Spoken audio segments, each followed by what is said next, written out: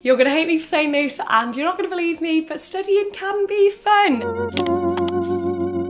I do realise that I sound incredibly cringe and like an over-enthusiastic primary school teacher. However, this is coming from someone who used to hate school. In sixth form, my attendance was horrific. I did atrociously on exams that I should have excelled in, and there was nothing I hated more in this entire world than studying. Do you know what? Over my past 5 years in medical school, every single exam season, I have many moments where I'm sitting, staring at my laptop, wondering why I decided to put myself through years and years of extra unnecessary education. After experiencing all of that and still continuing to experience those experiences, I'm still adamant that there is a way of making studying fun.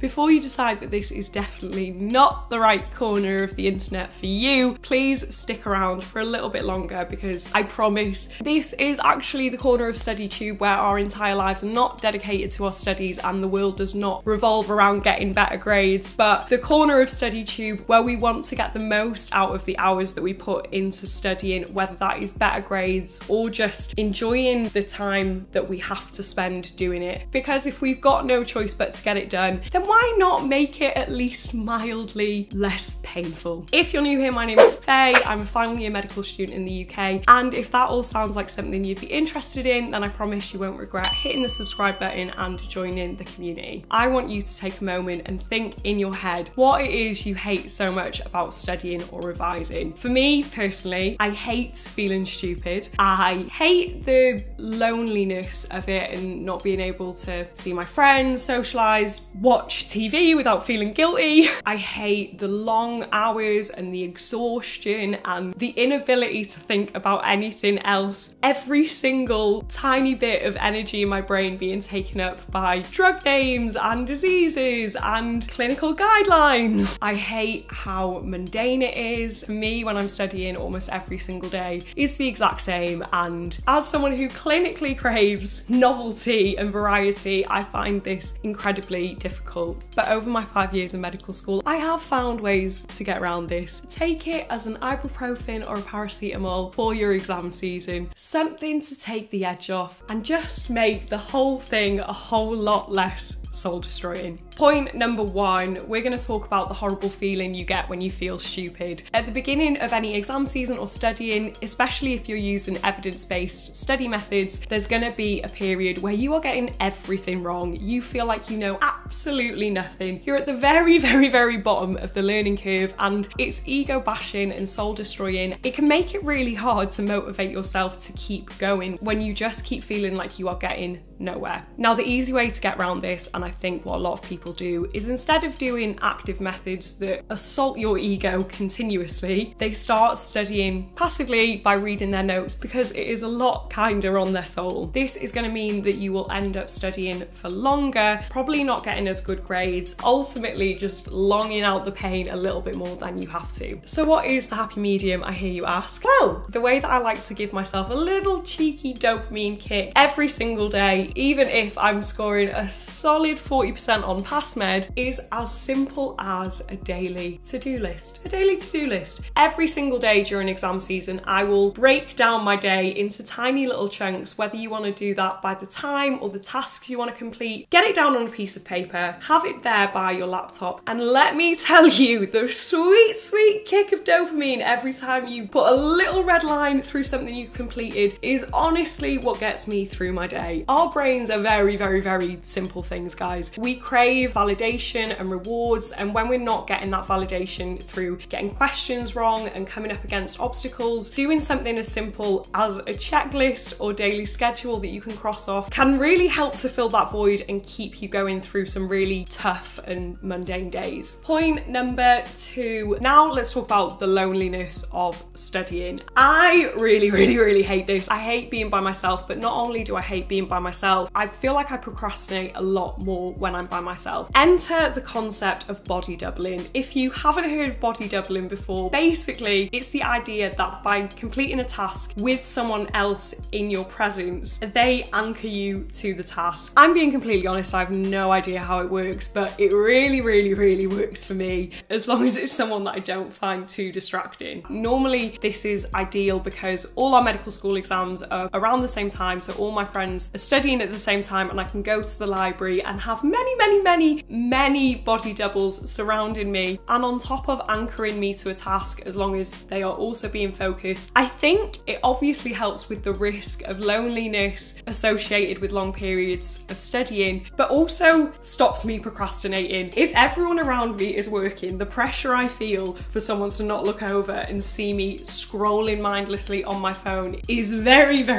beneficial. That's not to say that I don't have a cheeky scroll every now and again, but without a shadow of a doubt, it is limited in comparison to when I'm alone at home at my desk, mindlessly scrolling with no accountability. If you don't have friends on your course or a really nice public study space, you could also get this from a quiet coffee shop or a public library, or even doing your flashcards on your phone or tablet in a park. Social connection doesn't always have to come from friends or close family.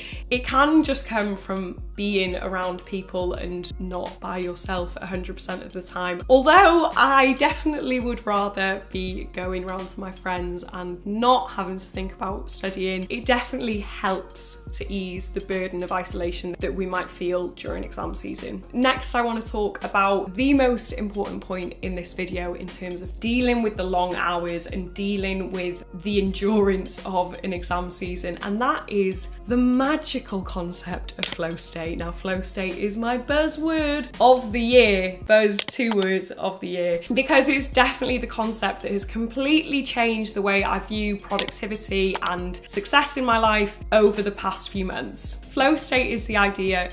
I'm going to read out the definition of flow state because I always butcher it. A flow state, also known colloquially as being in the zone, is the mental state in which a person performing some activity is fully immersed in a feeling of energized focus, full involvement and enjoyment in the process of the activity. Sometimes when I'm doing lots and lots of flashcards and I'm finding it pretty exhausting, I will use Pomodoro sometimes. However, flow state takes 15 to 20 minutes. It's like a ball rolling down a hill. If you stop, it is going to take more energy to stop that ball. Once you get past that first 15-20 minutes, that is an absolute slog and so much hard work, it gets so much easier. But when you stop yourself, you have to go through that hard 15 to 20 minutes again. On the other hand, our brains can only concentrate for so long. I do not think that it is a good idea to just study for 8 hours on end, but I think it's important to recognize that flow state is by definition this place where you feel purpose and enjoyment in a task, and it doesn't matter what the task is, whether it's studying, working on a passion project, or editing a video for YouTube. You should in theory still be able to achieve that same sense of enjoyment and purpose. We all know that the hardest part of studying is getting started. What I want to get across to you is, if you want to make your studying a little bit more fun and a little bit less painful, the biggest change that you can make is stop interrupting yourself so frequently. For me, when I need a break,